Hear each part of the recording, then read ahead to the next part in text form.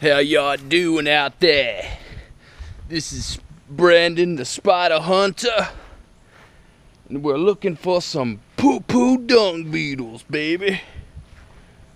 So, let's see if we can find some. They're trying to move it.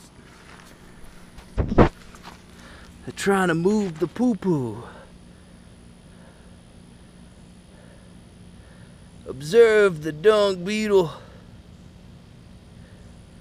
He's trying to move his poo-poo because he's hungry for the dookie goodness.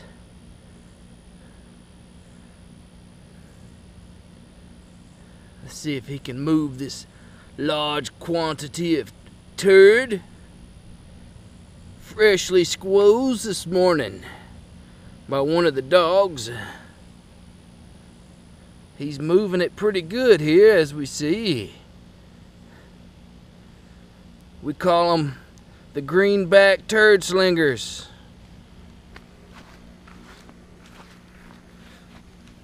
See here, you notice it has a fluorescent looking shiny green back.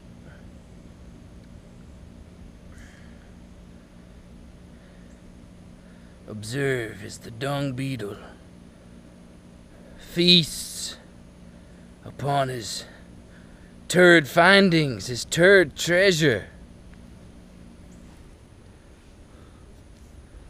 Not many people have ever heard of a turd slinger, but we are witnessing a great thing today, ladies and gentlemen. We're seeing the turd slinger at his finest, gathering a harvest of turds. A harvest of poop. A harvest of poo-poo. The nasty ooh-ooh, the goo-goo that comes from your boo-boo. Don't want to scare him when he is feasting on a buffet of dews. I know I don't like being bothered when I'm eating. Let me make sure I don't sit and poop. Okay, we're good. Let's watch him. He's very strong. He can lift large quantities of turd. He's moving it effortlessly.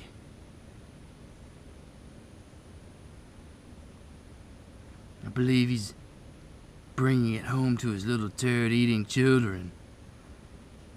Honey, Mom, Church's chicken was closed, but found this delicious large piece of crab. Hope you are hungry. Just so happened to be right where we live, so kinda worked out for everybody. This little turd hole is right in there. Never actually seen a turd muncher before in action.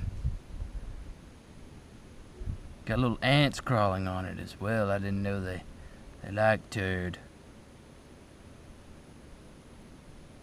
Oh, there's a big piece of crab right here. I'm gonna see if I can chew on it. No, that's pretty good stuff there. I taste the kibble. I taste the kibble in this crab. There's a whole bunch of crap going on down here. For those of you at home who do not like the word of crap and find it offensive, just pretend I said poop only. Lifting this big old turd is pretty hard, but somebody's got to do it down here.